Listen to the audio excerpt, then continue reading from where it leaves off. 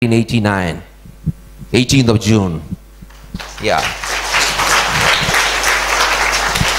Possibly this was the first 100% literate town in the world. Possibly the only city in the world, maybe other than Vatican, because Vatican only has the Pope and priests and nuns. Even New York City has got 15% illiteracy. So possibly the first 100% literate town in the world in 1989. And who was the collector? Of course, I. Otherwise, why should I talk about it? Isn't it?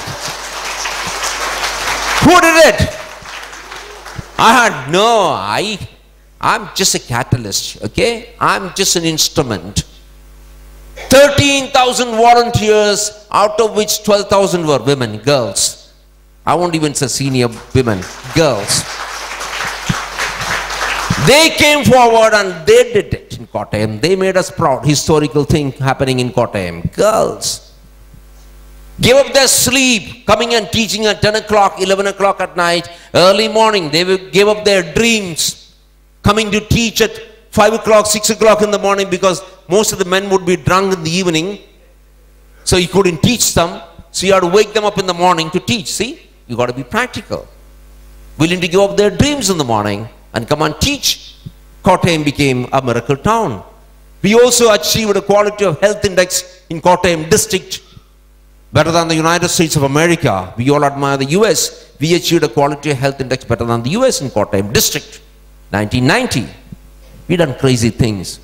We built a cancer hospital in Kottayam with contribution from the public, not 1 rupee from the government. You know how many people contributed? 82 lakh people. 8.2 million people contributed.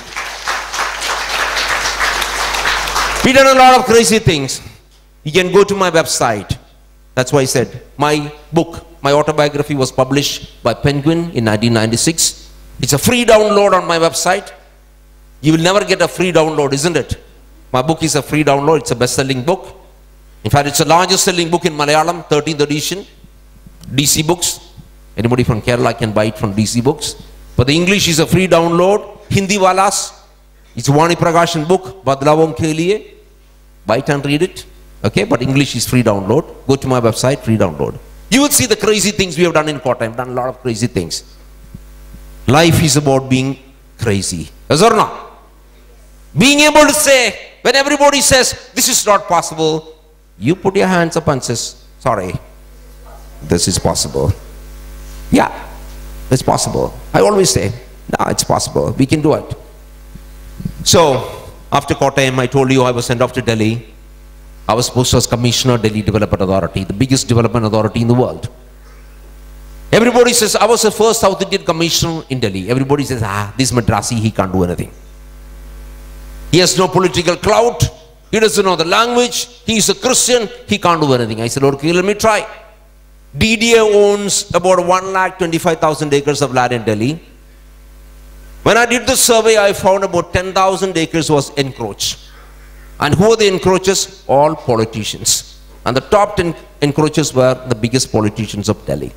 And number 1 on the list was H.K.L. Bhagat, the president of the Congress party in Delhi, a former minister, and more than that, in 1984, after Indira Gandhi was assassinated, 6,506 Sardarjis were burned alive in Delhi. This man was responsible for burning them alive, H.K.L. Bhagat.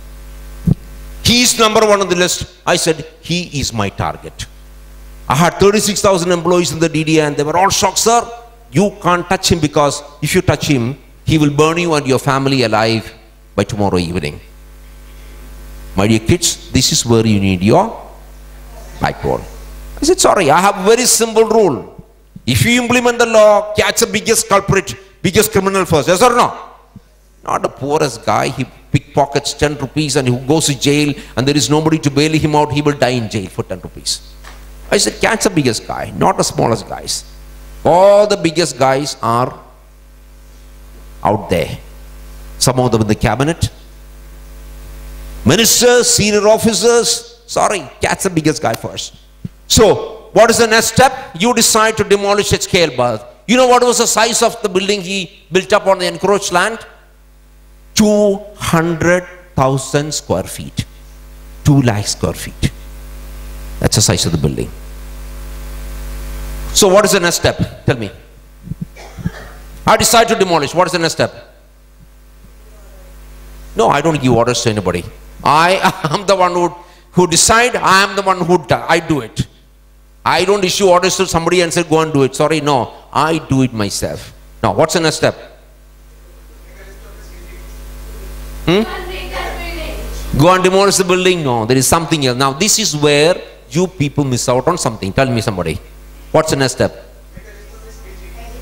List a make of his ill deeds. No, what do I do with his list of his ill deeds? I'm just interested in demolishing this building.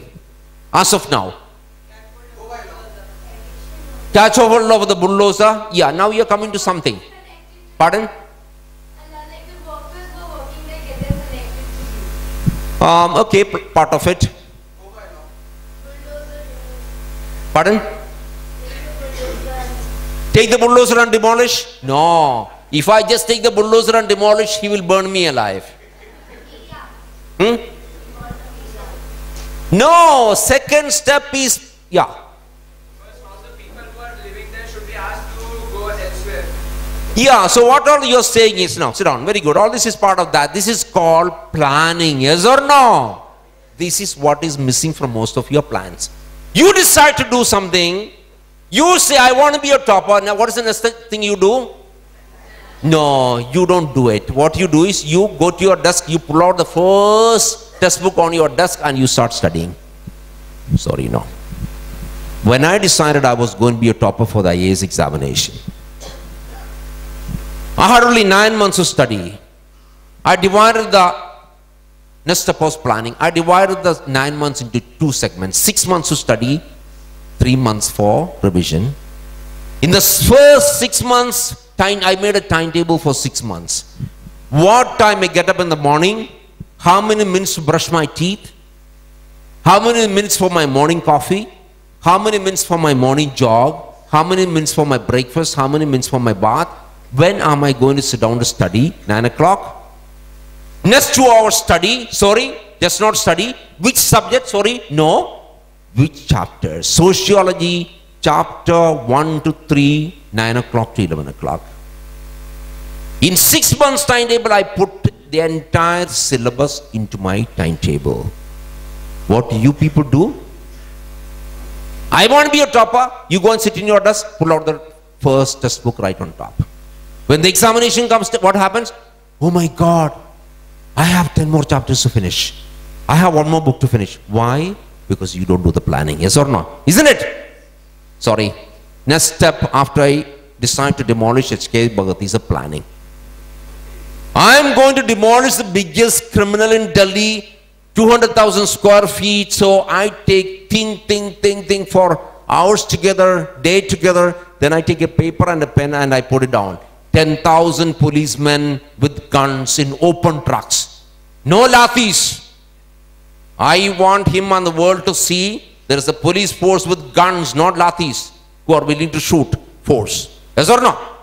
In front of that, 25 bulldozers, not these tiny ones, massive bulldozers. In front of that, me and my dog, my 4-foot tall dog, Great Dane, in an open jeep.